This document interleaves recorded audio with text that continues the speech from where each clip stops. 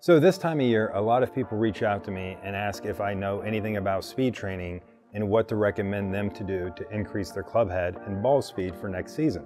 And for a lot of people, they actually produce more speed than they get to the golf ball. So what we're going to take a look at in this video is how do we make sure we're applying the speed to the correct part of the swing so that we can make sure that speed winds up being converted into ball speed.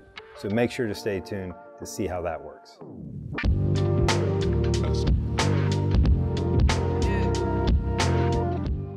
So when it comes to speed and creating more speed, a lot of golfers tend to make their ground reaction forces very, very late. And what that means is that they're not creating leverage against the ground, which is not allowing them to basically put the car into gear and to get the golf club shaft to kick, which creates that speed into the ball that's going to maximize our ball speed. So when it comes to creating speed with the golf club, we have to remember that the golf club is not rigid and we have to bend the shaft. That's super important. And I think for a lot of golfers, especially myself when I was younger, when we would think about making speed, they would always kind of talk about this cracking the whip scenario. And the thing that I don't like about the cracking the whip scenario is that, at least myself, I would think about my arms stopping here, my wrist extending, and then the whip cracking right here at impact where the ball would be.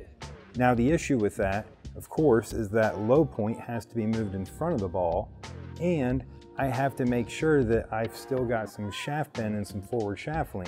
So I never want to feel like my right wrist is going into flexion, because when my right wrist is going into flexion, obviously the club face is going shut. So how do we crack this whip more effectively instead of doing it at the ball?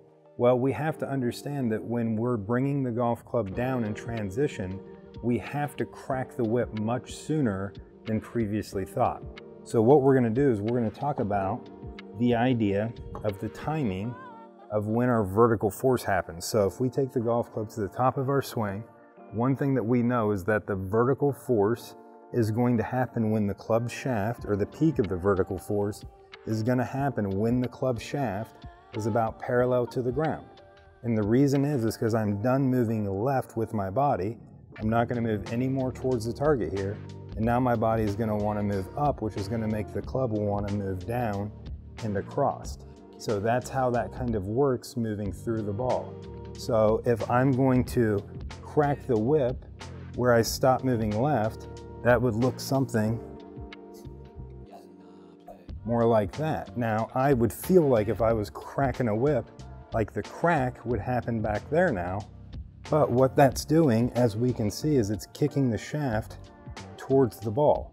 So we're cracking the whip and then decreasing the pressure and allowing the club to go through to the left side while maintaining that vertical force.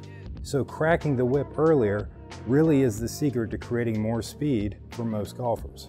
So a lot of people that try to crack the whip earlier tend to over-rotate the body in an effort to try to apply more force to the stick when they're doing the drill. So what we want to do is we want to think about when we're doing this drill and we're trying to crack the whip sooner, we want to make sure that we see that that golf club or the shaft or the stick that we're using is still working down into the ball. We don't want to see that stick working out and away, which is obviously going to create a much too steep downswing, which is going to have some negative effects on the face-to-path relationship. So when we're doing this drill, it's really about trying to feel like we're getting a good stopping force into the stick and really cracking that whip as the club shaft is getting about parallel to the ground. And that's going to allow people to decrease the pressure from there, let the face square, and then go ahead and rotate through to impact, which is going to be much more impactful for a lot of golfers who don't get the club in gear and get it released into the ball than trying to gain more speed, which they still won't be able to release in time and still effectively won't be transferred to the ball. So we hope you found this video helpful. If you have any questions about cracking the whip sooner to make more club head speed, make sure to leave those questions down below in the comment section. If you haven't already, please be sure to subscribe while you're there as well. If you have any questions that you want to ask directly to me or are interested in working with me on your golf game, please find me by searching my name, Michael Dutro, on the Skillest app. So thanks so much, and until next time, keep grinding.